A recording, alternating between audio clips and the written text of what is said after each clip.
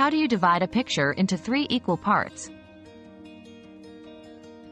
To divide a picture into 3 equal parts, follow these steps. 1. Use a photo editing software that allows you to see dimensions and make precise cuts, like Photoshop or GIMP. 2. Identify the picture's dimensions, width or height, depending on how you wish to split it, vertically or horizontally.